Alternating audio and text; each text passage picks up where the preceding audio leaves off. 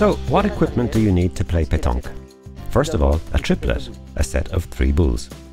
The diameter must be between 70.5 mm and 80 mm, and the weight varies between 650 and 800 grams.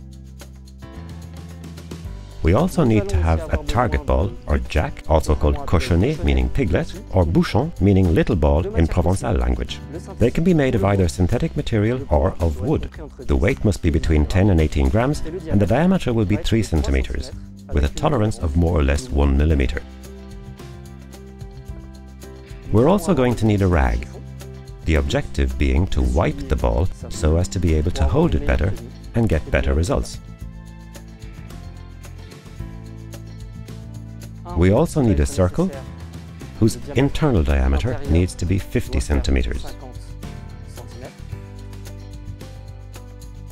And finally, think of bringing a measuring tape to measure if ever there is a debatable point.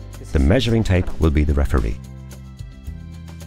Of course, the equipment is super important, but don't forget that it's the player who makes the difference. Come on, let's have another round.